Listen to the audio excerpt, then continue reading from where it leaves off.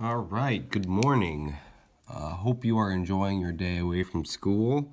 I know that you were heartbroken when you realized that you couldn't learn any physics today, so I thought I'd do you a favor and give you some fun for your day off. And what better thing to do than momentum in 2 dimensions? So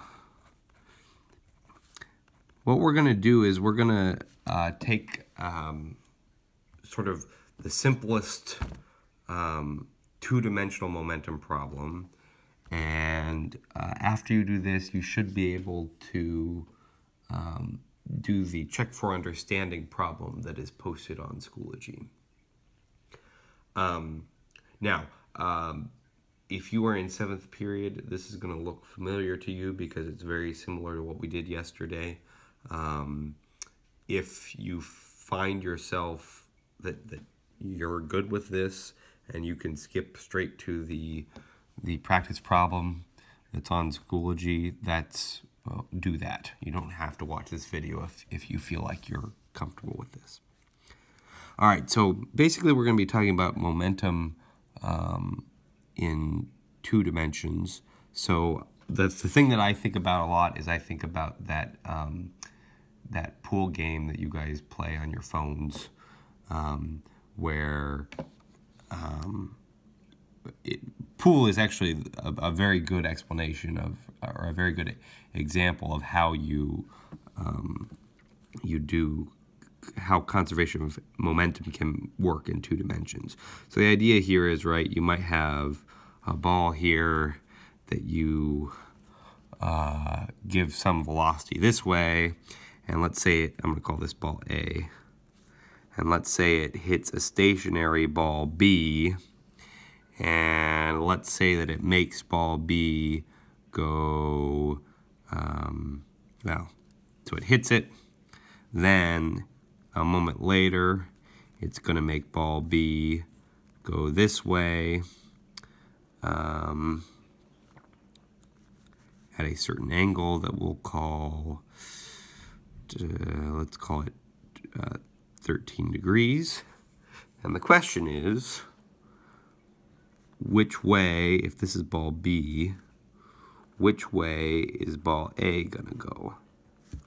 All right, and then let's put some numbers to this. So let's say that ball A is going, let's say 12 meters per second here.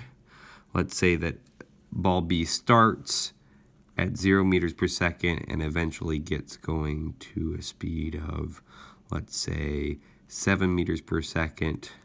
And the question is, how fast is ball A going and what angle is ball A traveling at? All right.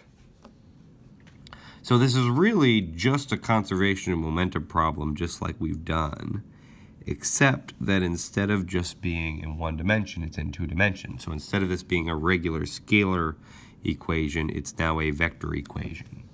And if you think back to last semester, all a vector equation means is that you are doing things in the x direction and you're answering the same question in the y direction. So we need all the initial px's to equal px prime, all the initial py's to equal py prime. So what does that mean here? Well, we've got 2 objects, right? We have 2 objects at the beginning, we've got 2 objects at the end. So the sum of px's is going to equal px of A plus px of B equals px prime of A plus px prime of B. And we're going to have the same py of A plus py of B equals py prime of A plus py prime of B. So those are our equations we've got to solve. And what we have to do is we then have to find what the x and y components of each of these momenta are. So I'm going to leave some space here because we're going to come back to that in a second. But what we got to do is we got to break things into components. So what I want to do first is I want to take a look at what we have, and convert it into momenta. By the way, you can't solve this yet because you have to know things like, let's assume that the mass of A is 0.5 kilograms, and let's say the mass of B is 0.6 kilograms. Sorry, can you see that? There we go. Okay. So what are you going to do? Well, we already, let's break this down into some things. So I'm going to come back to this part here in a minute.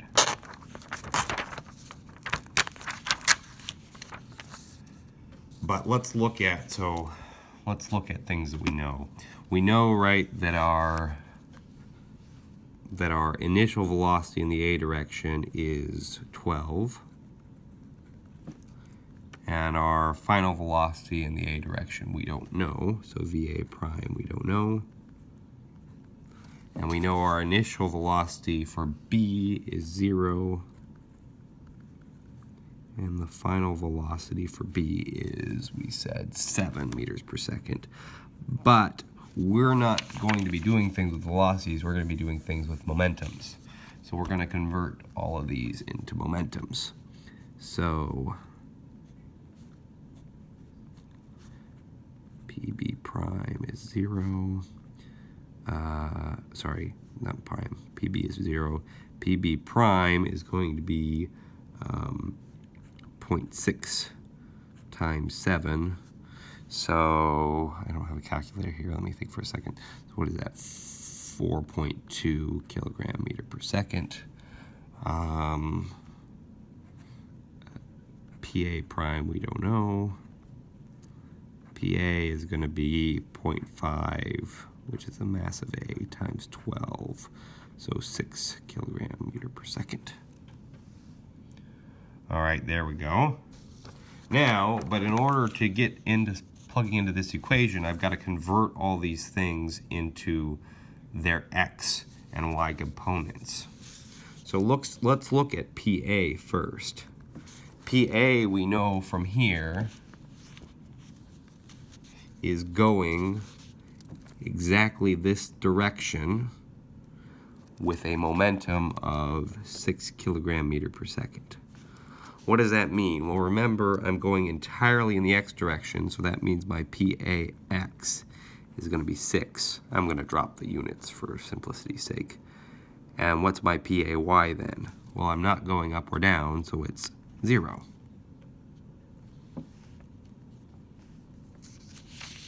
All right, PB is not moving, so that's easy.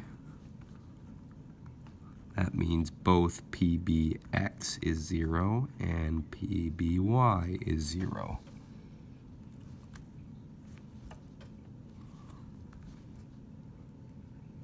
All right. Let's go on to PA prime we don't know anything about, so I'm going to skip that for a second, but let's go on to PB prime. So PB prime is going that direction, right? And we know that that direction has an angle of 13 degrees.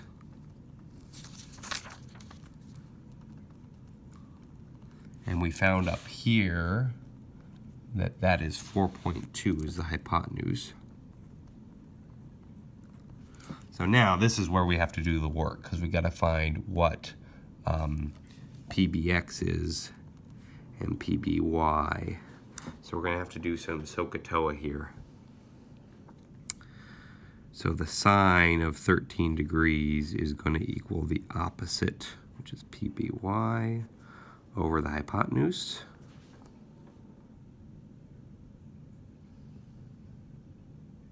And the cosine of 13 degrees is going to equal the adjacent divided by the hypotenuse. I'm going to take a break on the video because I have to go find myself a calculator, and I will see you in a moment.